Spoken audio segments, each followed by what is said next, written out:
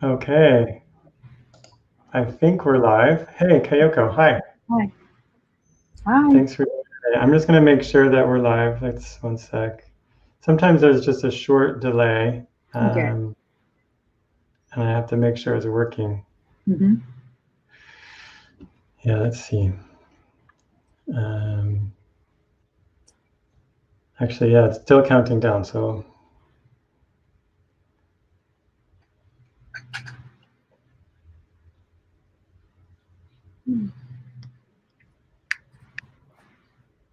There we go. Yeah. Okay, it's working. Great.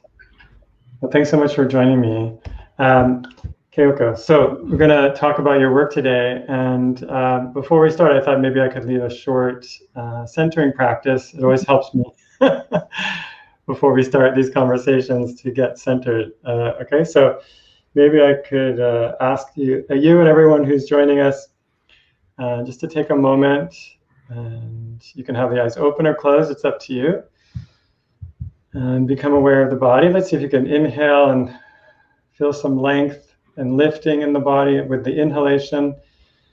And then on the exhalation, really feel that gravity is connecting us down, connecting us with the earth, with your seat, or connecting your feet to the floor. And a few more breaths, feel that inhalation lifting you and the exhalation grounding you back down.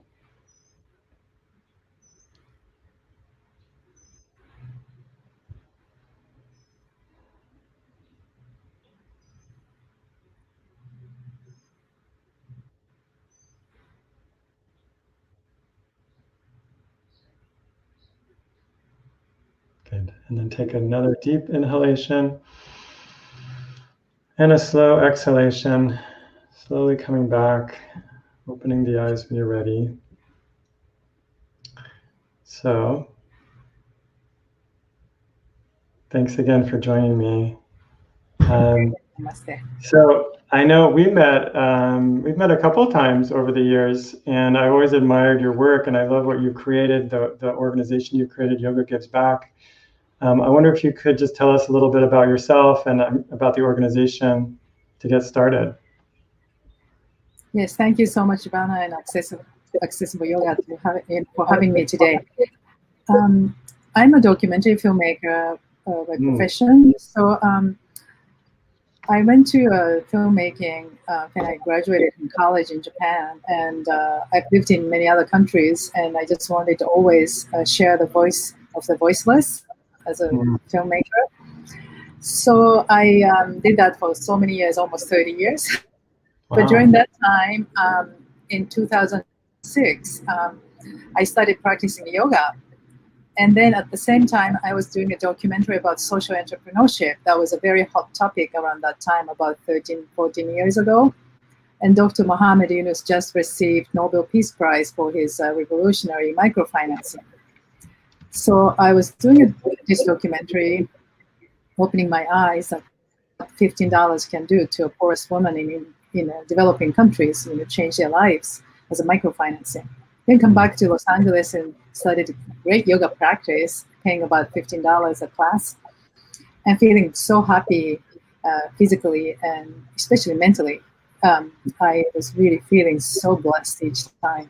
Then one day, and then there were a lot of yoga charity classes in like 13 years ago. There were classes for HIV, classes for animal rights, breast cancer, so on. But one day it hit me so hard that there was nothing that was focusing on the poverty and the social injustice that comes from poverty issues in India, where yoga is from. And so I started to feel like we're taking everything from the tradition of yoga to benefit ourselves, enrich ourselves, but nothing is going back there. So I thought maybe we should do something to do like charity class for India. And I talked to my teacher, who loved the idea. And long story short, in 13 years, this is our 13th year, we now reached out to over 20 countries, and really words of mouth, that's how it spread. But I think a lot of people who practice yoga, like Jivana, yourself, anybody who know how beneficial yoga is in their lives, wanted to give back to India because a lot of people know about poverty issues, and especially gender discrimination and the children's deprivation of their rights and so on. So I guess in a sense, like, I created an organization that was like a lot of people. So that's how Yoga Gives Back has grown to the, it's a very still small grassroots, but the global kind of movement of giving back. And so today we fund almost 1,400 underserved women and children in India, working very closely with 3 NGO partners. We developed a partnership over the years. And so almost 500 women, we give microloans. And for the rest, we gave like scholarship for higher education for many teenage disadvantaged teen, mainly girls, but some boys as well, and some girls who are rescued from areas who are at risk for prostitution and so on. So that's how we are growing, and I'm very grateful for all the yoga communities in the world who are supporting our campaign. That's amazing. Can you talk a little more about microloans and the idea behind how that works? And yes. I know it's not like a one-time loan, right? You have a commitment to these women for, is it 5 years? Yes, 5 years. For each person, everybody that we support, nearly 1,400, we don't want to just give one-time donation leave. This is like a sustainable, from the beginning, I wanted to make sure that this is a sustainable movement organization. So we give some small loans through our NGO partner Nishta in West Bengal. They administer, they find who will be eligible for this program, because a lot of women we support are illiterate. They've never come out of their houses even, once they get married. It's a very traditional, conservative, rural village. They live. So they find these women and they make a small group. This is actually Dr. Mohammed Yunus's kind of platform he created. It's a very ingenious way of creating a small group of 5 to 10 women so that they become responsible for each other. If they have to, somebody defaults payments, other members become responsible. In this way, as a group, they continue to grow. So we give a very small microloan, maybe $100 or $200 a year to begin with, to a small group. And they learn, our NGO partner train these ladies, but they learn how to set up a bank account. Most of them have never even been to banks in their lives. So they learn how to open their bank account, how to save. That's what, instead of interest, we encourage them to save. Actually, it's a requirement. At least 50 rupees per month for their daughter's education. And then they start, it takes 2 to 3 years to really establish their business, but they start very small businesses like making clay jewelry or like a newspaper, grocery bags, or rolling incense, or making very popular and very lucrative, so far profitable business has been making mats with raw straws. Straw mats. Yes. Well, I have to tell you the sad story of this year's natural disaster that has really destroyed these businesses. But so far, we have seen so much growth, and especially not just financially, but mentally, women become so empowered by being able to earn their own money. And this group also, microloan groups have become their like a mutual peer group where they can talk about their domestic violence issues and so on that they have never been able to share in the past. So they have become such a great mutual support group that if one husband abuses wife, a member of the group, the whole group goes to the house and tell them not to do this, and they bring in the local government, and they've learned how to stand for their own rights. Wow. So it's been empowering to see that. That's beautiful. And then do they sell the products themselves there? I mean, are you helping them with that piece? Like, is it just the loan, or is there additional support that they're getting in terms of business? Yeah, no, we don't know what to do with them. So we completely assist their plans.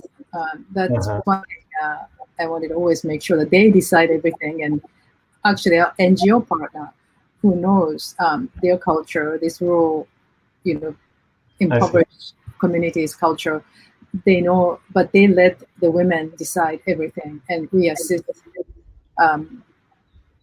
funding and support. So they sell items in their local markets in the village, mainly. And you have examples of how this has affected people's lives? I mean, I imagine you go to India, right? And you meet women, and what have you seen? Like, how have you seen their lives change? Yes. So actually, the very first family we supported was in Bangalore. And Jayashri is a woman who received microloan. And when I first met the family, they lived in outside of Bangalore in a very small shack. And she has two sons. And her dream was to be able to give good education for her sons, because she only went to like 7th grade and had to work. Long story short, this elder son that we started funding, not only just the mother's microloan, but education funds. He is now become emergency doctor, helping COVID-19 patients in Bangalore in a big hospital. Wow. So that's one incredible story we followed for the last almost like since 2010, so 13 years almost. Wow.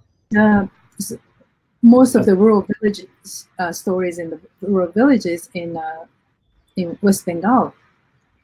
As I said, I think the fact that these women have become like a peer group and support not just financially but mentally, and really standing or learn how to stand for their own rights and stand against domestic abuse and like child marriage, that families pressuring on their daughters, things like that has been much more like empowering.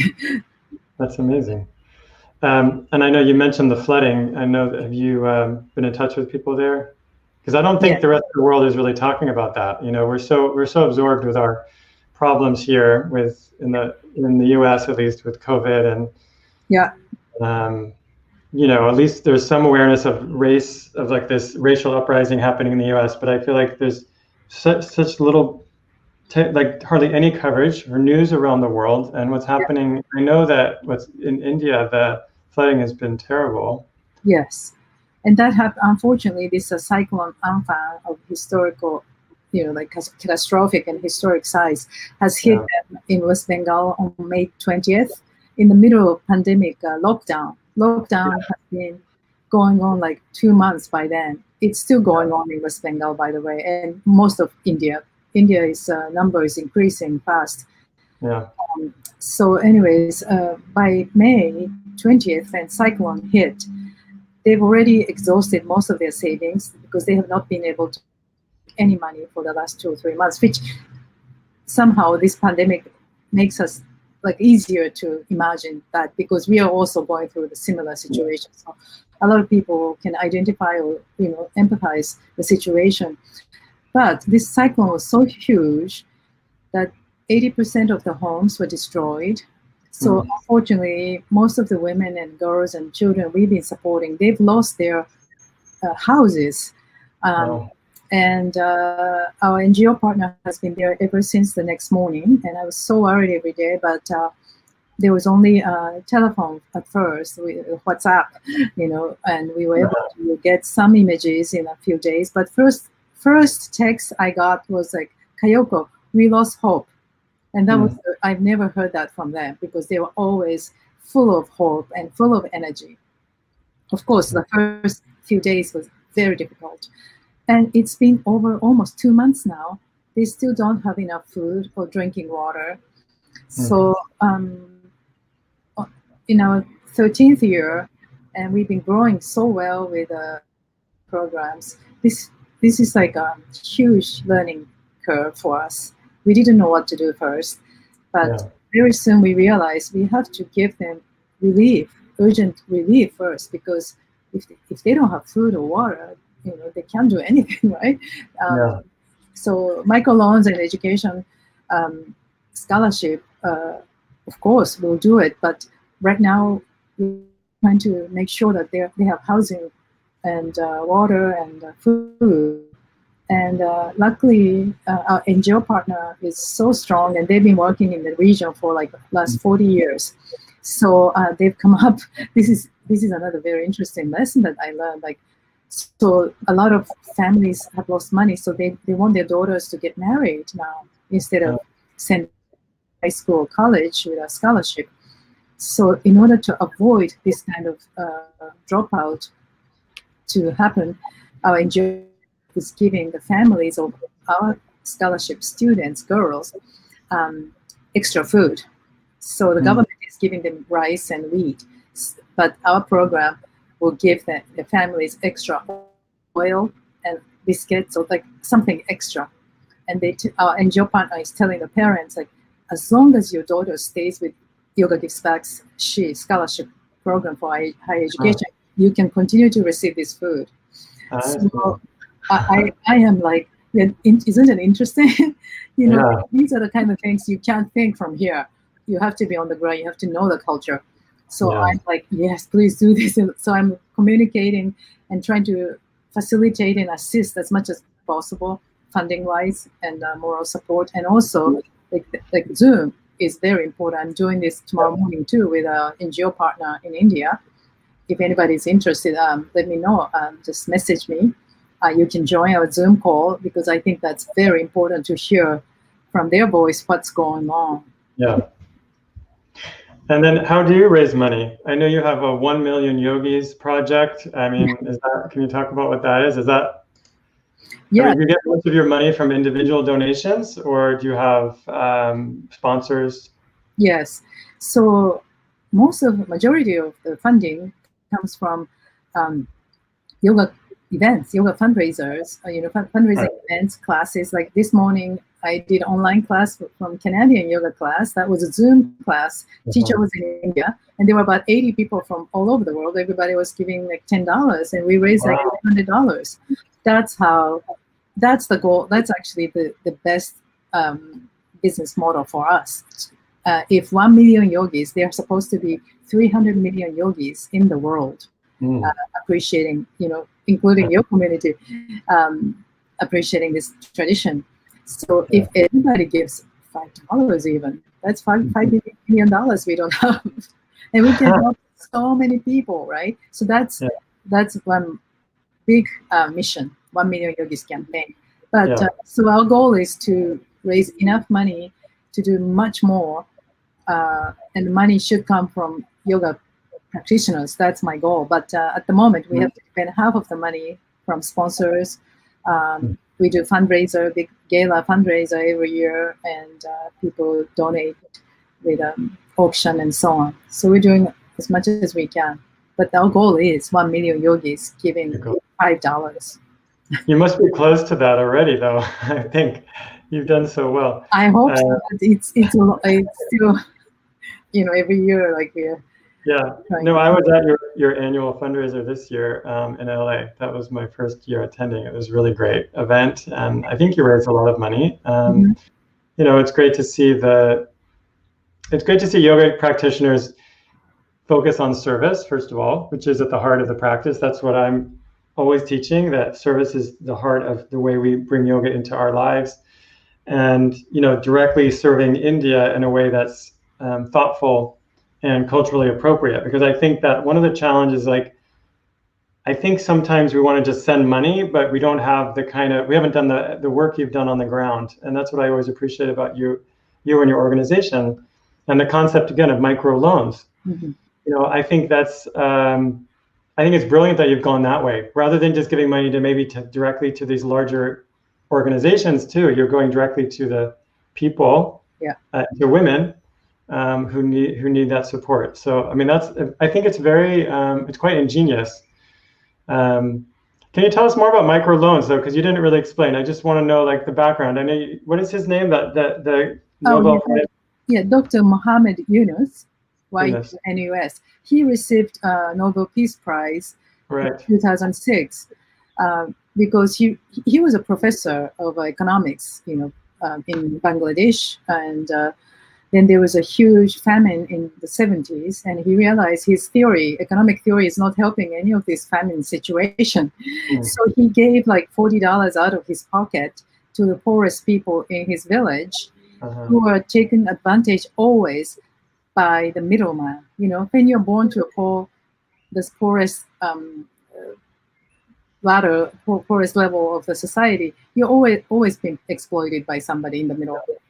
So he gave the money, $40, and these women bought their bamboos and they made their own bamboo stools, and they went to the market. Instead of depending on the middleman, they went straight to the market, sold everything. So 100% of the profit became their own. That's how it started.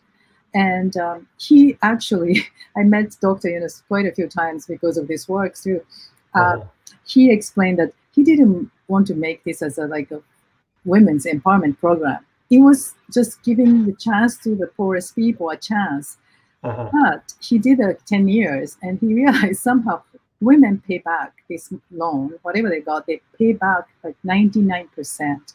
Whereas men, I'm sorry, but men somehow spend the money for like drinking or gambling, and it doesn't even go to like children or family. So that's how it became women's empowerment tool. And that's funny. Yeah, and that's how. And I learned so much about this. I wanted to do this, and also so yoga community. When I started thinking about it, we were paying like $10 to $15 13 years ago. Today we pay like $20 to $40 a class, and we were paying $60 yoga pants. Now $100, right? Yeah. So if you can afford that, and if you're getting benefit out of that practice, instead of just taking everything to yourself, why don't we give just one class back to the pot of microloans, and then we can help so many people. So one pitch is you don't have to be Bill Gates. If you have access to yoga, that's all you need. Yeah. And how do people get involved? What could they do? Like if a yoga teacher wanted to teach a class for you, do they become an ambassador first? Is that what? Yeah. As long as somebody can host one class a year, that's all we need as a criteria to become an ambassador. And ambassadors are the power source for our organization's growth, and their passion really reaches to their communities that we cannot reach out by ourselves. So they become our voice, yes. And they just have to commit to teaching one class a year and giving them the money to Yoga Gives Back. Exactly. And how much of the money gets to India? Like, is there overhead? Do you have a lot of overhead, or do you? Well, we try to limit our overhead or administration cost to maximum 20%, so that 80% goes to India. Wow. I was a volunteer for the first 8 years, and I was still doing a documentary making. And this was my hobby, but in the 8th year, finally, I realized I cannot do both. I have to commit myself. It just got too big. So I quit my job, and this became my job, and I'm the only employee. Yeah, and we are still struggling. We don't, it's not like I have zero regret, but it's not like working for television, like it's okay. But that's how it is. Yeah. You know how you're running a non-profit organization. Yeah, I know how it is. Yeah. And what about your documentary filmmaking? Did you do films about some of the women that receive your microloans? I mean, have you used that skill? Yeah. So it has become very handy that I have that as a profession. So ever since the first year, I've been carrying the camera by myself. I don't have a budget now to have a crew with me. So I just go there and meet people and film at the same time, come back. And I have friends editing it, or sometimes right now I edit a lot of short little stories by myself, saving money. But also I realize this social media is like you have to keep going, right? And sharing messages. And So I'm trying to use the social media platform to disseminate what's going on in India, and also how easy it is to give back with Yoga Gives Back. Yeah, and I think there's some short films on your website. Is that right? Oh yes, yeah, YGB films. I've done like more than dozens. Many programs, films are there, 3 to 5 minutes, and you can really see how your donation truly changed lives. Okay, and I can put the link in the Facebook chat later. Thank you. Can link to that. Yeah, and also that also on the website is where they would sign up to become an ambassador. Is that right? Yes, or you can just put info@Yoga Gives Back. That's the general inbox. Yeah. We check every day. And I welcome everybody to join us. I'm curious what you've learned about yoga through this. I mean, has it changed your perception of the practice of what yoga is to you? Yeah, it's so profound because literally it changed my life. You know, I really changed my profession. I never knew I was going to lead this organization. It was my plan. I think that yoga, everybody says it's yoga connects, yoga unites. And in many levels, it truly connects me to, first, Indian people that I've never met in my life. Now I have 1,400 sisters and brothers who are in my heart every day. And then on top of that, I meet people like you, people like ambassadors from all over the world who come to our organization, not with a self-centered interest, but only because they want to serve, like you said, because they want to give back. So it attracts some wonderful group of people. And many of them I've never met in my life, but if I meet them, I feel like immediate connection. And I just think that's one of the best thing I've ever experienced in my life. So that's yoga to me, and it just keeps growing. Yeah, I think that's yoga. I think you're saying it beautifully, that it's connecting, but not always just, I think sometimes yoga is taught like it's just this inner connection, but there's this other piece of it, this connecting with other people through service or creating community, by empowering other people. That feels to me like really what yoga is about. And it's hard to sometimes put words to that, you know, especially here in the West, where yoga is seen as something so different, you know, it's such a physical practice. Yeah. But I really feel like that's the truth of what we're doing, is this community building and creating connections among people through service, you know. And service isn't always, I mean, what you're doing is beautiful service, like actually giving money and giving work. But service can be anytime we reach out of love and kindness to connect with other people, that's a kind of service. Yes. So I guess all of your ambassadors, they're doing service by offering yoga and sending the money to you. That seems like an opportunity for service as well. So I know you've touched so many people, so I just want to thank you for all your work. I don't know if there's anything else you want to share with us. Do you have any other things that we should know about your work or the communities that you're serving? I think I've spoken enough, but I appreciate this kind of opportunity to reach out to your community, to share our mission. And if anybody's interested, just let me know. And that's how we keep growing. Yeah. Great. Okay, so I'll put a link and to the website, and hopefully people will follow up and learn more about Yoga Gives Back. And thank you so much for being here with me today and talking to me. Okay, take care of yourself. Thank you so much. Namaste. Okay, bye-bye. Thank you.